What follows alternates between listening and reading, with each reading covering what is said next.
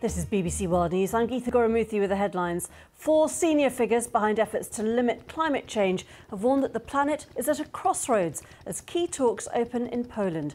The 4 former presidents of the UN-sponsored talks called for decisive action. A far-right party has won seats in the Spanish regional election for the first time since the country's military dictatorship ended in 1975. The Vox party took 12 parliamentary seats in Andalusia, beating expectations. The British government is under pressure to release the full legal advice on the Prime Minister Theresa May's Brexit deal. The main opposition parties warned of a potential constitutional crisis. And the Saudi-led coalition in Yemen says a UN plane is to fly to the capital Sana'a today to evacuate injured Houthi rebels. 50 wounded militants will be flown out to Amman for treatment.